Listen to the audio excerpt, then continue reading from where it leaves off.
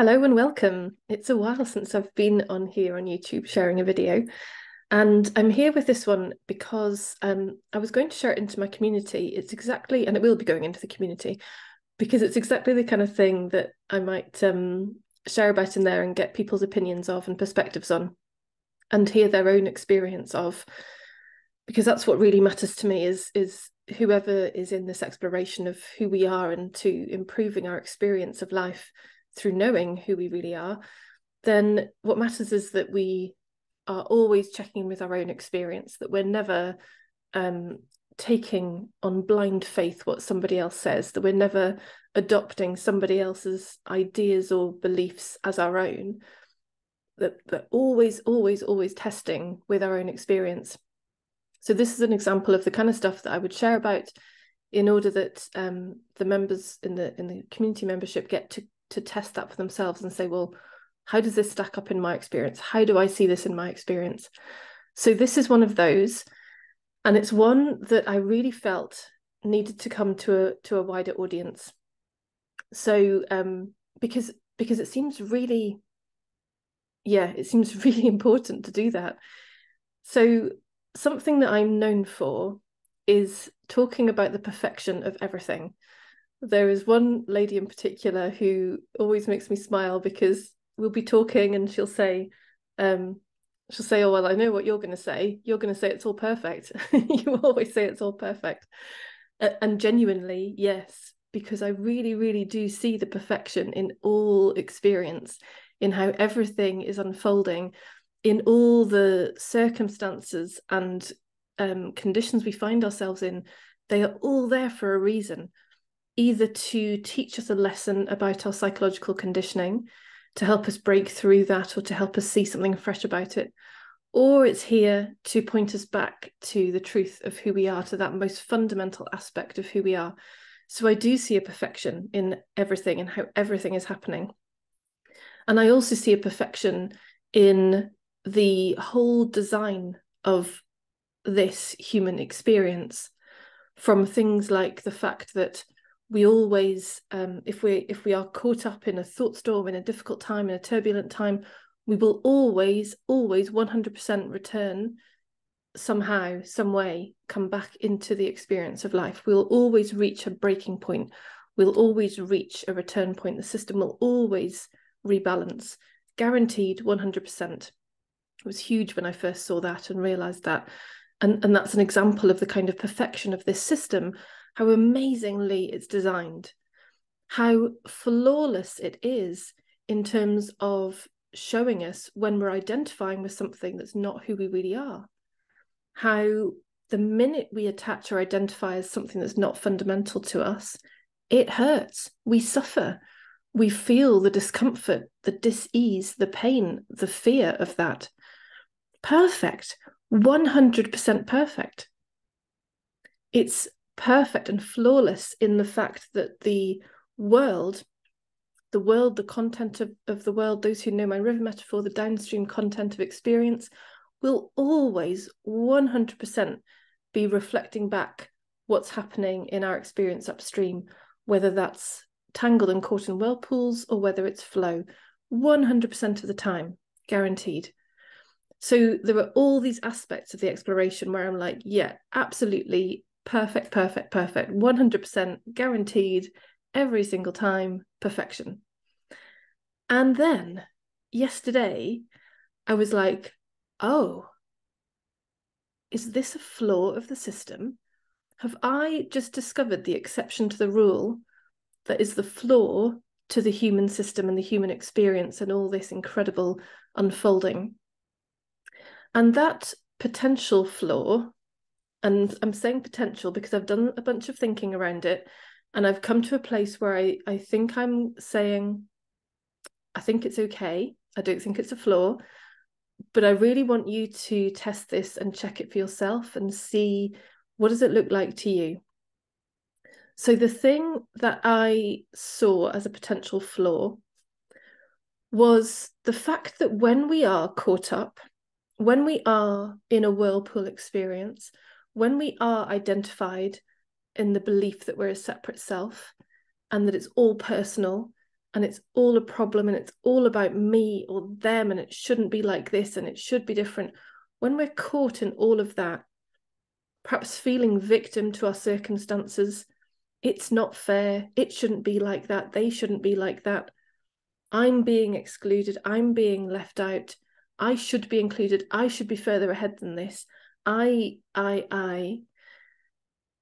When we're in that place, it's entirely common, familiar, me too, to retreat, to disengage, to go inwards, but not inwards in necessarily a healthy inquiry and exploration way.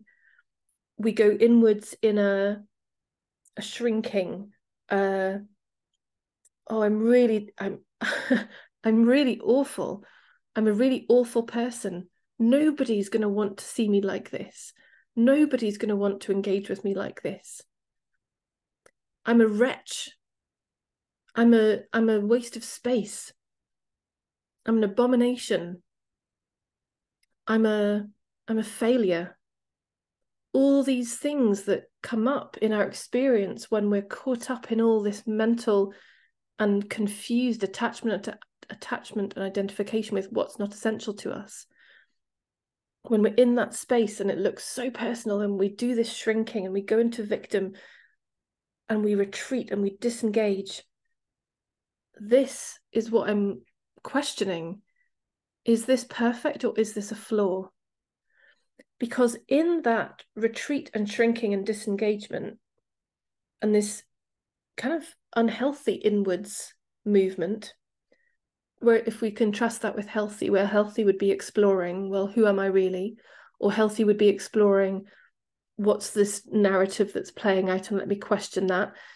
There's that healthy version and this unhealthy, and I'm saying unhealthy because I don't truly believe it is, but let's put big inverted commas around that. So this retreat, this shrinking, this victim, this disengagement, this feeling that I don't belong, I don't fit, I'm not good enough, I'm not capable enough, I'm not lovable, I'm not wanted, I don't fit in, I don't belong, I don't have anything to bring here or give here. When we're in that space and we do that retreat, it's like we don't want to be talking to anybody. We don't want to reach out.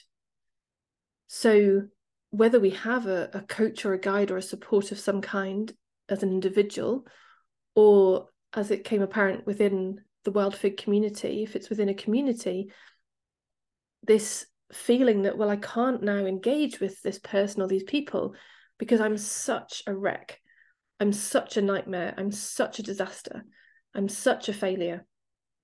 And so the very thing that could support us, the very person or people who could support us and help us move through that in that healthy way, we don't connect with, because we think they won't want me. I'm awful, I'm an awful person, I'm just terrible, I'm not sure I should even be here, is also a thought that can entirely come up in that place. What's even the point? I might as well just give up. Full discouragement, and yeah, what's the point? What is the point? What am I even doing? So in that space of that shrinking, the very thing, the very people that could help us, we disconnect from, we disengage from. And this was the thing that I thought, is this a flaw of the system? In all this perfect system that I genuinely see works and unfolds so perfectly, so beautifully, and yet there's this one bit where it's like, well, that doesn't seem to make sense. That doesn't seem to fit with the perfection of this system, that in the very moment when we most need somebody to help us in a healthy exploration, that's the point at which we disconnect and disengage. But something in me just was like, just doesn't feel right. Given that all the rest of it seems so perfect and so impeccably designed, why would there be this one flaw? Why would there be this one aspect which isn't perfect, which isn't an impeccable part of the design? it got me questioning. It's like, it just doesn't feel right. It doesn't feel in integrity with the rest of everything I know. And so what occurred to me was actually really helped by a client I was talking to yesterday, who's also a member of the community, and who said, do you know what? This community is the thing that stops me drowning. This community is the backbone. It's the lifeline. It's the thing that stops me drowning. And in that moment, I was like, but sometimes drowning can be a really helpful thing, metaphorically. Sometimes when we are really brought to our knees, when there really is no knowing of the way through an experience, life brings us to our knees. And in that, the mind gives up. It's like all past reference material is completely irrelevant because there is nothing left in the filing cabinet to bring to this circumstance. So the mind has completely left the building. It's like, I got nothing. And so in that moment of complete devastation and complete giving up, in complete drowning, the mind disappears. It's out of there. It has nothing to bring to this situation. And in that, we then feel the fullness and beauty and wholeness of who we really are. Because absent of mind content or identification with it, all that's left is the feeling of who we are. And in those very extreme moments, the mind and all that content is so instantaneously obliterated from our experience that the fullness of who we are is felt so completely that it has a hugely transformative impact on the individual. These are the times when, people have these huge breakthroughs, like Eckhart Tolle had. I know many who've had much more normal kinds of breakthrough experiences like this, where there is nothing the mind can bring to the circumstance. Family tragedies and challenging circumstances, and there's nothing. The mind's got nothing.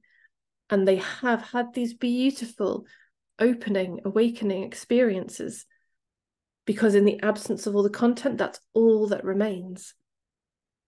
And so then I'm like, well, therefore, this shrinking and retreating and being in a space where you feel so utterly helpless and alone and useless and rubbish actually could be an incredible part of the design. Because if we continue in that, and if we don't reach for help, then we may well reach one of those rock bottom moments. To a greater or lesser extent, we don't always have to be at the extent of Eckhart Tolle, but we can reach then a rock bottom moment where there's a giving up of the mind. Again, that all that thought content is out of the building. It's like I got nothing left to give. I've got no reference material. I've got no information for you. I've got no how-tos for you. And so in smaller and greater moments, when we reach that rock bottom, the mind's out of there. We feel the truth of who we are. We feel the peacefulness and the love and the transformative impact of who we are. And so, so then that had me go, so it's actually perfect that in challenging times, we might retreat and shrink and go down and down and down into that whirlpool, deeper and deeper and deeper, because given that 100% guaranteed we will always come back up, at some point we will reach that point of return. We will reach that point of breakthrough, that point of everything falling away and realization, recognition happening of first who we really are in the absence of all that content, and then will come great feelings, opportunities, possibilities, new leases of life, new directions to travel.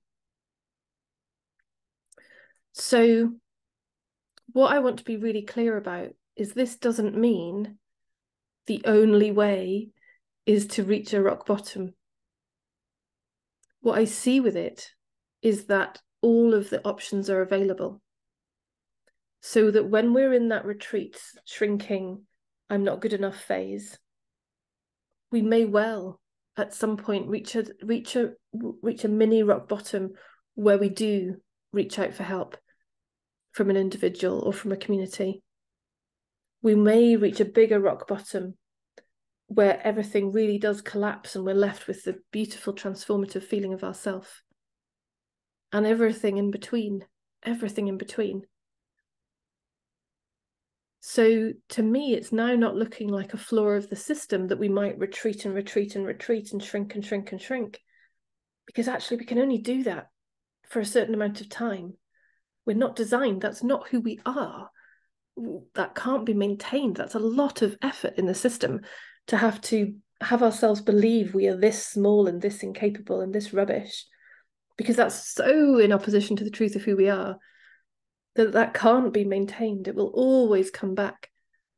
The question is how and when. And that's the bit that we have no knowing of. We don't know how and when that will happen. All we know is it happens. And it will happen in the only way that makes sense for you in the moment that you're in. So I'd love to hear your perspectives on this and your questions and your wonderings as to whether this retreating and this shrinking and this disconnection and disengagement really is a flaw of the system, because it's potentially the very moment when we should be reaching out and connecting and being in contact with people who can support and help us in a healthier exploration. Or is it actually still part of the perfect design? Because it leads to the possibility of us reaching some level of rock bottom and therefore having a breakthrough of some kind. And God, they're beautiful too. So I'd love to hear your thoughts. I'd love to hear what your perspective is on this and what your personal experience is of this. Have you also had all of this? Have you had these rock bottom moments when you felt like completely giving up, like it was all pointless and hopeless and you were hopeless? And did that lead to a new and fresh movement happening on the other side? Did it lead to some kind of transformation? Did it give you a glimpse of that beauty of who you really are? And have you also had the experience of the shrinking and the pulling back, and then finding the beauty of asking for help, of sharing your experience, and that becoming an unlocking and a breakthrough and a movement forward? Is it in fact the truth that both are available, and no doubt many others in between, and that all that we know is that one or other will happen? All we know is that there will always be that return, and that the shrinking and the shrinking and the shrinking, if that's what's happening, then that's what's happening. If that includes complete disengagement, then that's what's happening, leading to either that rock bottom or to reaching out. Tell me what you think. I would love to hear what you think, what your experience has been like. Is this a flaw? Is this part of the perfection? What's your perspective? What's your opinion? I look forward to hearing. Lots of love.